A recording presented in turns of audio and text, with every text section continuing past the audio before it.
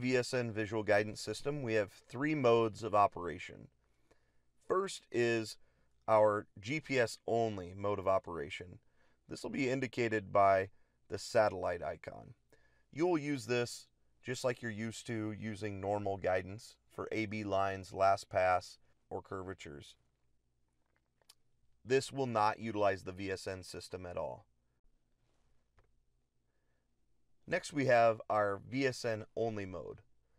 Vsn Only Mode is used when you do not have an existing guidance line. For example, going around the outside of the field or the headlands. With Vsn Only Mode, when the VSN indicator is green and you are driving down the rows, all you have to do is hit your auto steer button and engage the steering.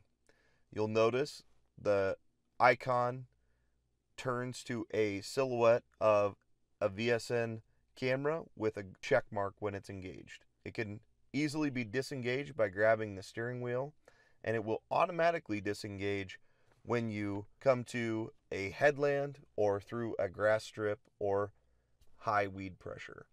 Once the confidence factor or the solution quality goes below the threshold, which defaults to 50%, it will backfall to no guidance, and you will have to grab the steering wheel.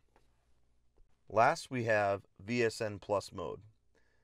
VSN Plus mode will utilize the VSN system, but can backfall to your guidance line. So if you have a last pass line in the field and you have a grass strip going through the field or something like that, or to turn you in on the headland, you can utilize your last pass guidance line or an AB guidance line to turn you in, and then once the system identifies the rows, it will then line you up in the rows and the VSN will take over.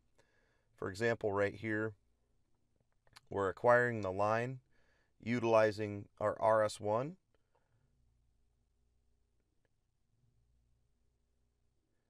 And then once it lines up in the rows, the VSN will take over with that soft tone.